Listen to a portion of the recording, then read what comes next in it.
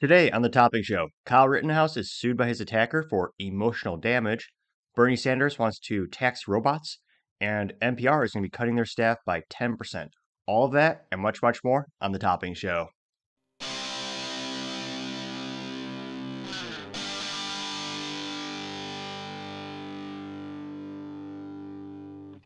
Thank you everyone for tuning in today. Today's episode of the Topping Show is sponsored by ExpressVPN and Topping Technologies.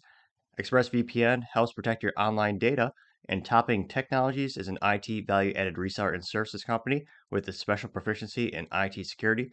If you're an IT leader or a business owner who needs assistance with your tech, you reach them at sales@toppingtechnologies.com. Jumping into the business part of the podcast, Tesla announced they're going to be building a new headquarters in California. However, it's a little bit of a deceiving news line. If you read the actual articles that you're seeing, you'll notice that it's a engineering HQ. So it's not their legal headquarters. That's still in Austin, Texas. And Elon notes right now that they're going through a quote unquote poetic transition, which might be a nice way of saying they're trying to increase their engineering recruitment in California. When COVID first hit, Elon and a lot of the other companies based in California were hit with the threat and then subsequent actual action of being shut down by the government.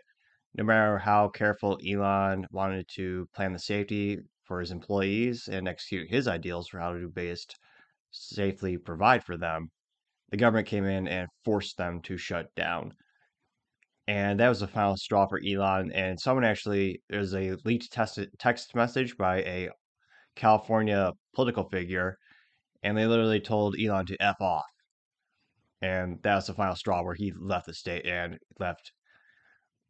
It's estimated that they've saved a couple billion dollars just moving the legal headquarters to Austin, Texas.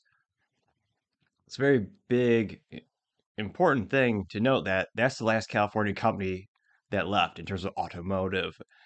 If you go back in time, Honda used to have their North American headquarters in California, and famously Toyota, that was North American headquarters for years, and they famously moved to Plano, Texas a few years back and built a huge, beautiful North America headquarters campus, even has a museum in there.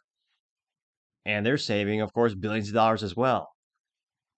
So you're seeing a trend of a lot of these companies leaving, and it's ironic that a lot of people see Tesla as one of the EV leaders and one of the greenest companies, where they argue is better for the environment because you're using batteries and you don't have to depend on fossil fuels for the energy unless you charge it with a coal plant, depending on where you live. It's either better or worse on the environment. You have to check your local electric provider. There's a lot more variables than people like to admit, like many things in life. However, that company was ousted from California. So it's interesting to see. They seems to be warming up to the governor of, I believe it's Gavin Newsom in California, and this is not their headquarters. It is a engineering headquarters. So it'll be a new area for them to do more R&D.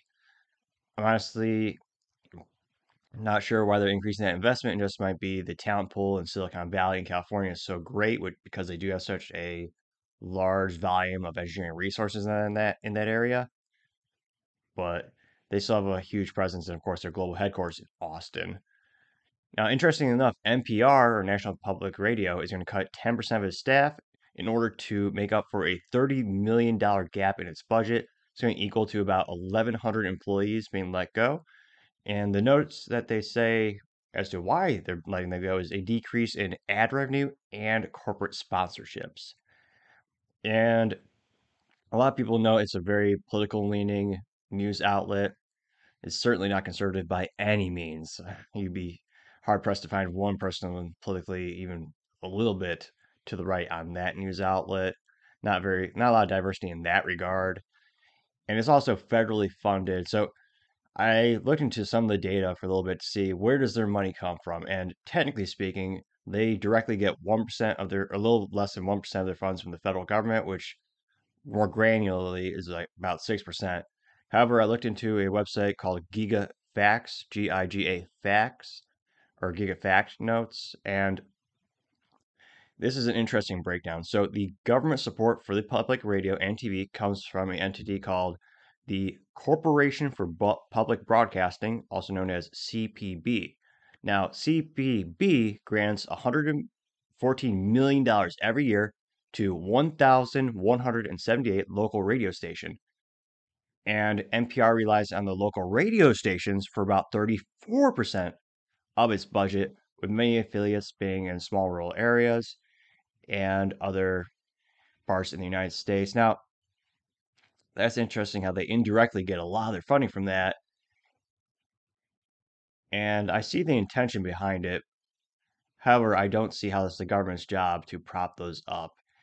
And the decrease in corporate sponsorships, and that's not too surprising. And it's one of those things where, much like book publishing, majority of all media does not make money, it loses money. The only way you could possibly pay for it to even break even or even make a profit is corporate sponsorships and individual contributions. That's why every podcast has a sponsor. My other company offsets the cost of me having to do this. And I don't think that's the government's job to give away taxpayer dollars for those instances. There's a lot of local mom and pop shops who could help sponsor those local radio companies, who I think they would get a lot of good advertising dollars out of that. I don't see how it's the government's job to do that, no matter the intentions. I think that should come from local businesses and the community to provide those types of news sources. Now, going to a little bit of the criticism of the NPR, a lot of people criticize them for using taxpayer funds for lobbying for government benefits. Specifically, in 2020, they spent $639,000 targeting the House and Senate representatives and versions of local news with a Emergency Information Act, which would extend the the payment protection plan for media outlets that benefit NPR. So it's a fascinating way to invest over a little bit over $500,000, but they're asking for more monies via the PPE program. Now, they also did in 2011, they were criticized for lobbying against Republicans who are typically, well, they claim how many of them actually act, much fewer, like many politicians, but they claim to want to decrease funding from similar programs such as PBS as well as NPR, which they shouldn't, if they truly are really independent and they're getting less than 1% of their budget from the federal government directly, and the rest are affiliates where someone like think of it somewhat as a franchisee, so to say, rudimentarily speaking. I don't know why they have why they be such up in arms and feel threatened by that. Now, other criticism came in 2020 where they donated to political candidates. They donated about $13,000, of which 92% of that funding was going to Democrats running for office. And if you look into the actual material, they're pretty politically biased. I try to absorb news both on the left and the right and the middle so I can kind of gain a little perspective and see. It's always good to know what the other side is thinking, what other folks are thinking, gain a better overall perspective and form a less biased opinion, more educated opinion because you are able to evaluate both sides of the argument. So it's unfortunate that they're having to decrease the size of it, but that's by no means every media company is going through this. CNN famously a couple months back, they launched their CNN Plus program, which was many speculated was going to crash and burn from the beginning, but that was their subscription program. Within months, it failed, and they're laying off a lot of their top talent. I say in quotes because subjectively, I don't know how many of them have talent. Won't go into the names, but a lot of those companies are bleeding money, especially now when every business is cutting their advertising dollars.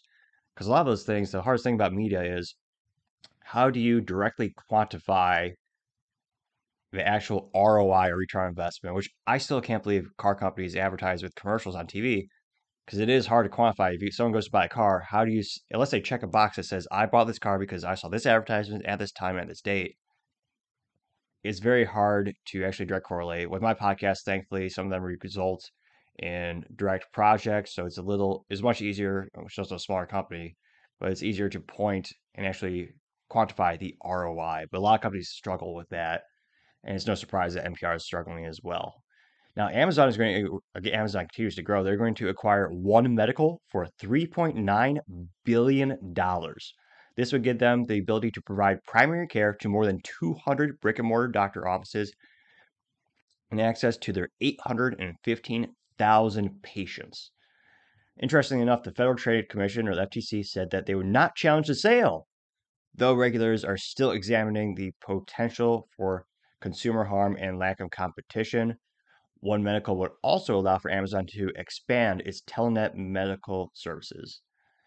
And given the total market of over 400,000 United States American citizens, or about, I think it was about our population size, roughly speaking, it's going to be hard to make any argument that you're making a dent currently in the healthcare market with this acquisition of having less than 1 million patients in it.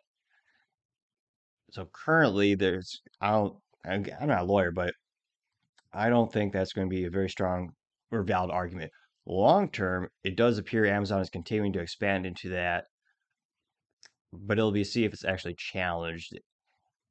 The FTC's only struck down one or two major acquisitions or mergers in the past 10 years. It'll be interesting to see if they start to ramp that up or how they continue to sway back and forth on those decisions. Now, surprisingly enough, in the automotive, Stellantis posted a record annual profit. And a lot of people might not know or might not have ever heard of Stellantis. It's kind of a new rebranded name. It's a Dutch headquartered company, and it's the parent company, automotive company, behind all of these brands, including Fiat, Maserati, Dodge, Jeep, Chrysler, Alfa Romeo, Citroën, DS Automobiles, Opel, Peugeot, and Vauxhall. So it's quite a few brands, with many of them being much more popular overseas, with Fiat famously purchasing Chrysler Group, which Chrysler owned Dodge and Jeep during the 2008 when the Chrysler company went bankrupt. Another fun automotive fact, the only successful startup, quote unquote, in terms of American automotive companies since Chrysler was Tesla, which is a huge testament to that company because literally everyone else has failed, which is fascinating, fun build business fact. Now, going back to Stellantis, they announced a 4.2 billion euro dividend for shareholders, equaling to about 1.34 euros per share, and the board approved a share buyback of 1.5 billion euro by the end of 2023. And with stock buybacks, allow the shareholders to find it advantageous because it increases the price of the stock and also makes the company a little bit more efficient, depending on how it works overseas. But in the United States, a lot of certain decisions have to be voted by the shareholders, less people voting, less cost, less complexity. So there are a couple of benefits to businesses doing that, which is why you hear a lot of companies doing stock buybacks. It's a very popular way to reinvest in your own company. Now, going into some of the technical intricacies of Stellantis, they actually revamped their engine platform in 2022 with a turbo straight six-cylinder engine, which is inline six, and it is a internal combustion engine or ICE engine, and they use that for a lot of their platforms. And I think one of the reasons they're starting to see that profits go up is because you got that new product up and running. You're putting that in a lot of your vehicles, and you start to now see the ROI on that. The CEO said they were going to continue to expand into electric vehicles. They sold about 288 EVs in Europe last year, and they're dedicated to expanding that. With Dodge famously saying that they're going to make the Challenger electric. And if you're not watching, if you're just listening to this on Stitcher or one of the podcast platforms, I cringed for a minute because that reminded me that Dodge actually said they're going to have exhaust noises booming from speakers to make the Charger and Challenger sound like their muscle cars, which is an automotive disgusting thing to do. Other internal combustion engine company or platforms have done that with boosting sounds through the speakers or artificially increasing some of the exhaust notes or the engine. But putting it for EV is just beyond bizarre. It's just I can't fathom how many people actually want that from their Challenger or their Charger. Now, last of the business news, at least now kind of going into the politics, the DOJ is pushing ahead with a Google Maps antitrust probe. It's one of the most important things Google ever did in their history was Google Maps. I suspect they that was a big loss leader for a few years, but that's the backbone of so much of their business. If you think of having to look for a doctor or a certain shoe store or a bike store, what have you, Google Maps makes it invaluable. And they have all that data. And if you ever notice when you open your phone, you look at the Google Maps apps, depending on what time of day you check or what day of the week you check, you'll actually see the name of a particular business and even their logo when you're on there. And that's by no means a coincidence. That's how Google makes a lot of their money is the advertisements and selling your data. And it's fascinating to see how that one laying down that track of the Google Maps was able to help them accelerate all parts of the business. And the DOJ has been meeting with Google competitors and clients lately, perhaps all three of them. I mean, there's not many competitors, realistic competitors to Google Maps. The biggest competitor in my lifetime, or perhaps maybe the past 10 years, was Waze, WAZE, which was a phone app that was like Google Apps, but a lot of people appreciated the ability to customize a map by giving feedback in real time. So if you saw there's an obstruction in the road, you just click a button, you would put a marker on the map, and then everyone would see around you. And you could even specify, I think there are a couple of variables like, maybe there's a couch on there or an animal or a broken down vehicle. And of course, most importantly for many folks was the speed trap drop. So if you saw a speed trap, you press that button, and then everyone around you would see there's a speed trap at that location. That in and of itself made a multi-million dollar idea, in my opinion. There's a lot of money in sick tickets that people are trying to save these days. Now, another interesting thing about the antitrust issues, unlike when there are merger reviews, when the government is saying if two companies are, for example, too big to merge into one, which would result in a monopoly, and antitrust issues are not subject to a time constraint. So no one really has any idea how long they should or could take, perhaps because there's no limit says it has to be done by a certain date. I mean, they could drag it out for years.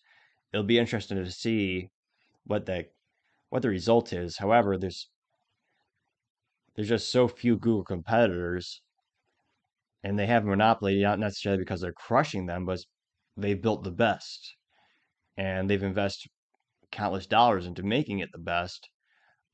I suppose you have Apple Maps, that's one competitor, but I mean, gone are the days of MapQuest. I'm sure they still have a website, maybe an app, but as far as my research, just looking at the internet and the Brave and the Google searches, I haven't seen too much evidence of malicious act by Google that might warrant this. So interested to see how that happens. Now onto the culture part of the podcast. Kyle Rittenhouse is being hit by a lawsuit from his former attacker. Kyle Rittenhouse was famously 17 years old when he went to Kenosha, Wisconsin, in an attempt to protect small businesses. It was a moment when there was a lot of riots in the United States, specifically in Kenosha, Wisconsin. Rioters had taken over a protest. The rioters had obviously turned into rioting, violent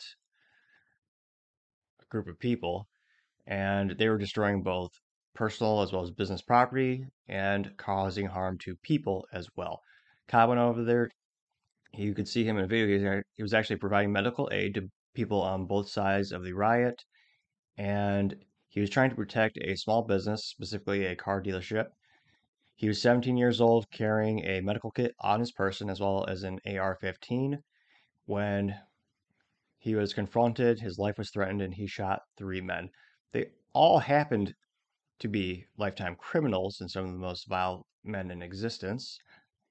Now, the first person he shot was, or rather, one of the men that he shot was Joseph Rosenbaum, who just happened in perhaps an inappropriate part of the podcast. So if you have young folks listening, escort them out of the room. Joseph Rosenbaum was a convicted child predator with accusations of molesting five different boys ages between 9 and 11. Needless to say, he was one of the most disgusting, vile souls on the planet, doing one of those evil acts possible. He went and he attacked Kyle. Kyle shot him in self-defense. And Anthony Huber was the other person that Kyle shot. Huber was hitting Kyle with a skateboard. Now, Gage, another man who's threatening his life, he drew a gun on Kyle. So Gage, who a criminal is not supposed to have a gun, reportedly, he pulled a gun on Kyle. So Kyle, thankfully, was able to defend his life and stop the threat. He shot Gage in the arm. Now, on video and in court, Gage confirmed he drew a gun first, pointing it at Kyle. In most states, most constituents, pointing a gun at someone is use of force by a deadly weapon. You're threatening their life. That's why a lot of lawyers and a lot of people will tell you you never want to be put in an opportunity where you have to pull your gun out in public because you're going to be taken to court. Your threat is just pointing at that. Even if you don't pull the trigger, pointing at someone is something that no gun owner wants to do. It's something that no one ever wants to be put in that situation. It's a last resort because you know it will change your life. Even if you have the best lawyers and you're in the right, doing that act is going to change your life. Now, thankfully, Kyle was able to save his life and defend himself properly. So he shot Gage in the arm. And Gage, some would say he's two-faced for this. I certainly would. When he went on social media, he went on all these talk shows gaining popularity as the world called Kyle an evil white supremacist when three people he shot were all white. And even politicians were slandering his name when there's no evidence of this being anything to do with race at all between these gentlemen, which is another disgusting, polarizing thing in the United States. I think, I think people have more in common than they like to believe, and politicians use it as a tool to divide a wedge between many Americans. Some of a tangent ADHD thought. Now, the lawsuit from Gage is suing Kyle on the grounds of emotional distress and humiliation and lost enjoyment of his life. Now, the emotional distress and humiliation, I would venture to say, is 110% deserved. He lied and threatened someone's life, so he's getting ridiculed online. Well, yeah, you're an evil person doing evil things. You deserve to be ridiculed and mocked. It's a disgusting thing he did, and he told the truth under oath, and then he went about and lied to it, saying that Kyle was threatening him. It's beyond disgusting. And as soon as the video evidence came out, everyone with even a rudimentary knowledge of self-defense, standard ground policies, they knew Kyle was in the right. And a lot of people will judge a man by his actions, and a lot of people also overlook the fact that Kyle was providing medical aid to multiple people during the whole incident. And after he shot the men in self-defense, Kyle voluntarily went to the police, gave him his gun, handed his possessions over. Obviously, properly, you go to police. You're showing that you're not a threat, and you're telling them about the situation. And Kyle turned himself in. And given all that is intent, just in all the facts shown out, he was proven innocent in criminal. Sorry, too much coffee these days. Criminal court. Jeez, 105 hours a week can't be beat. Does start to add up. That's my average work week. It's a good challenge though. Now, one of the most, this is civil court, so the barrier to a burden of proof is much, much lower. One of the most famous cases that I've referred to before is the O.J. Simpson trial, where he allegedly murdered his ex-wife. In the criminal court, he was proven innocent because you have to have you have to prove beyond a reasonable doubt that they are guilty. So that barrier of evidence is much, much higher. Civil court, much, much lower.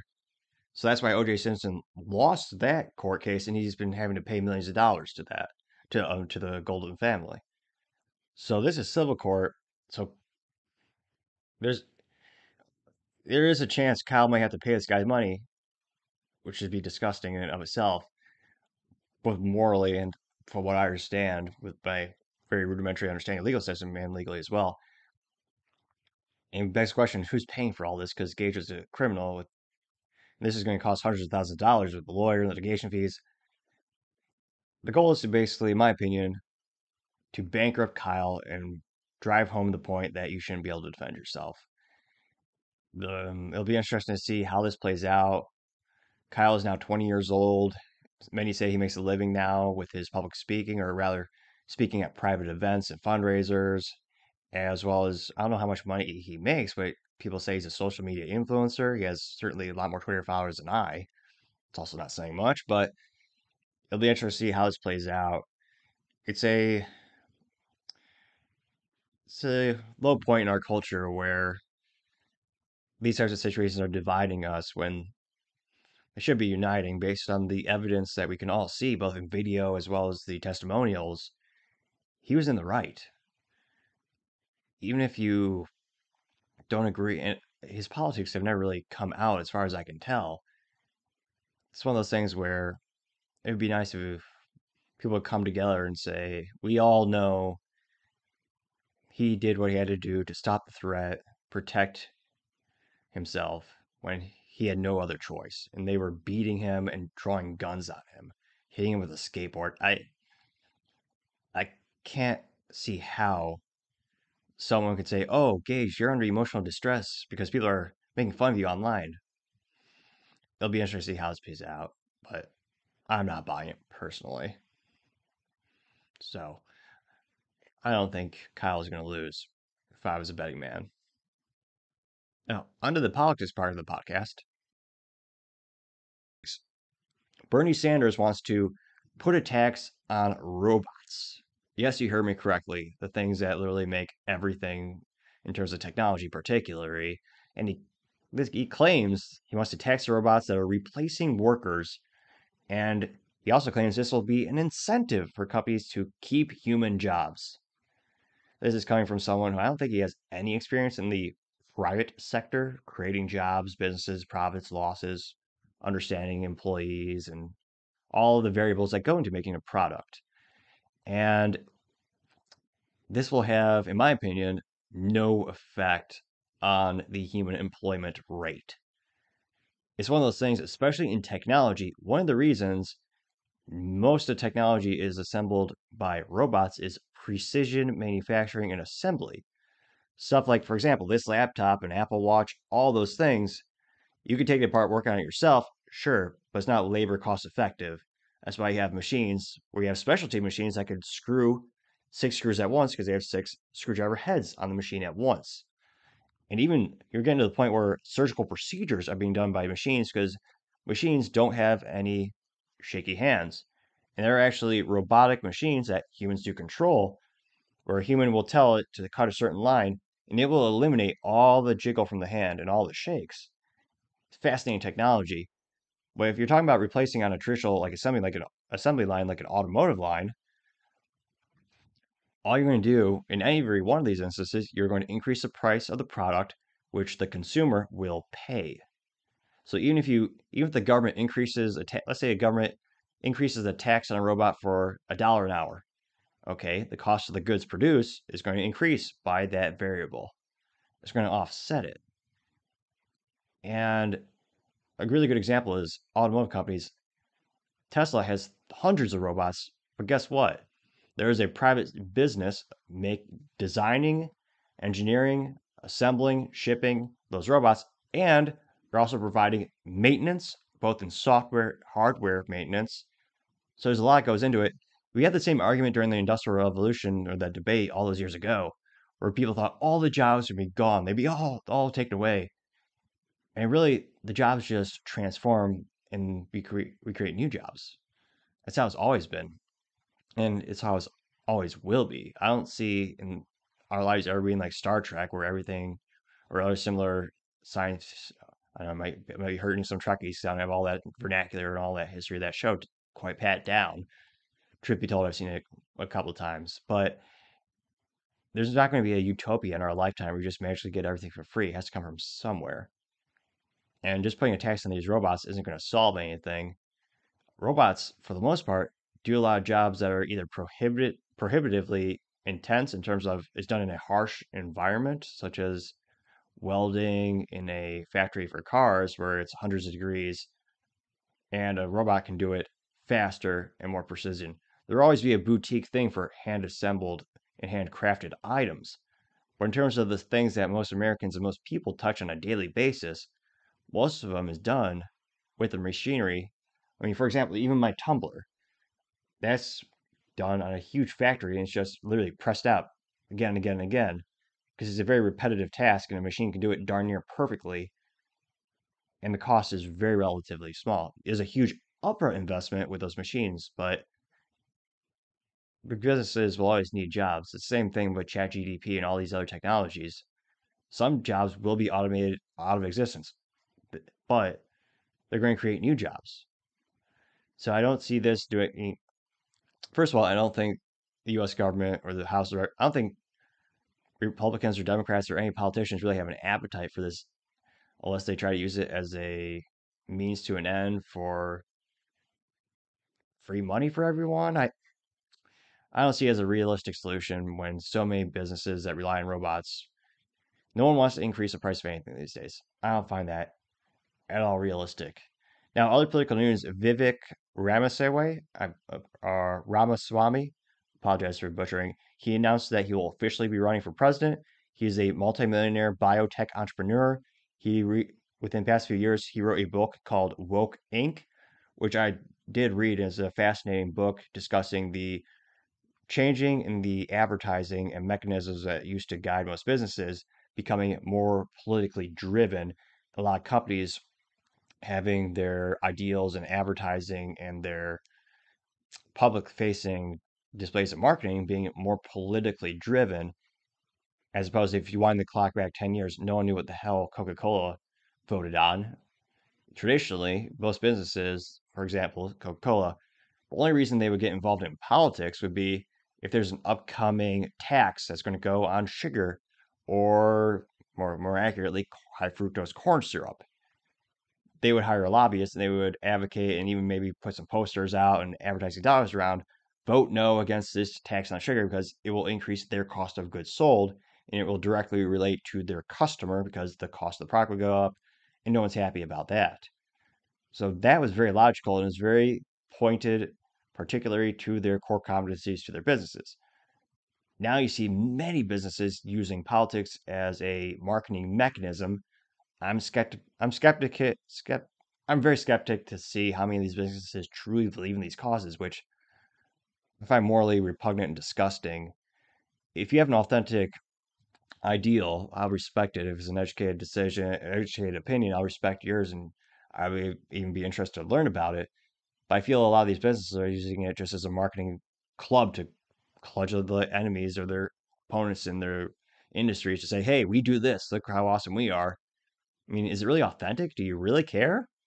Or is it really just a more marketing mechanism to transform into the new era of politics? And again, as time goes on, politics and business are becoming more and more intertwined every day. And I don't know if it's necessarily a good thing. I don't really care or need to know how these companies vote. And it's important to note they're putting a lot of money behind this. So it's affecting the customers. It's going to increase the cost. And I don't know. It'll be interesting to see as time goes by to see how effective it is. Now, going on to the business blunder of the day, this comes pseudo from the government. The U.S. Food and Drug Association, also known as the FDA, they say that soy, oat, and almond liquids, I guess, they can call themselves milk, which is disgusting because it is not milk. It is, in fact, a nut. It is nothing like milk or soy or oat. Milk comes from mammary glands, which is in the dictionary. I don't think they've changed that word yet. But they argue that the consumer is educated enough to know it's not real milk. Then why call it that? They should call it soy juice or oat juice or almond juice or almond liquid. It's not milk. It's the weirdest thing in my generation, and it's becoming more and more popular for some reason. My most hilarious argument that I find is people say that almonds are great because dairy's bad, they say, or some say, because it uses so much resources. I mean, the cows are polluting the earth and they eat all the grass and they drink a lot of water.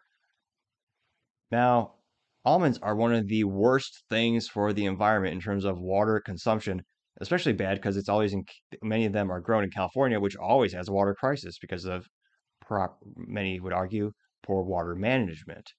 Now, it takes 1.1 gallons to make one almond. One.